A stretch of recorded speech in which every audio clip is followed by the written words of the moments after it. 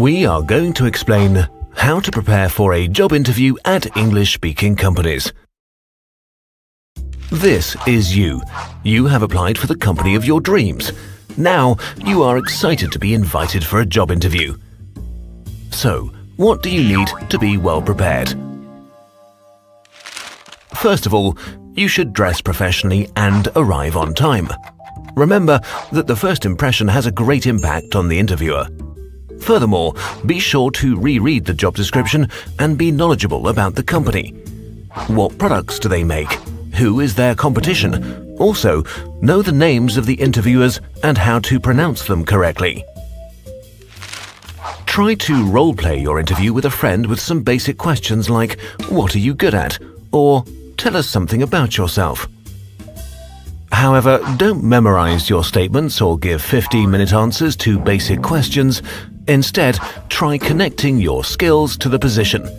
You can avoid yes or no answers by talking about recent experiences. When practicing, try slowing down and don't worry that your English might not be good enough. Be positive. When meeting your interviewer, you should make eye contact. When your interviewer says, "My name is Paul Jones, how do you do?" don't talk about your actual feelings. Rather, mirror what the interviewer has said. "Pleased to meet you. How do you do, Mr. Jones?" This sounds polite. At the beginning, the interviewer might try to break the ice by talking about your journey. Keep the small talk brief and positive and give some extra information.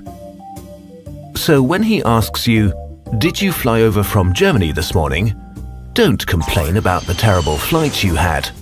Rather say, "I flew over yesterday to stay with some friends." During the interview, be aware of your achievements without revealing too much private information. Avoid passive verb forms like "I was given responsibility for." Instead, just as in your cover letter, use active verb forms like "I was responsible for" when talking about your experience. This sounds much more dynamic.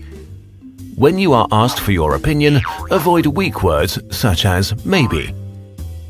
Use confident expressions such as "I'm sure that." At the end of the interview, make sure to have a couple of questions in mind. After all, you must like the job as well. Thank the interviewer for their time. And one more thing, only discuss money if you've been offered the job. By following these steps and pieces of advice, you should be well prepared. So go ahead and practice. Think of your dream company and be ready for an interview that shows an honest and confident you.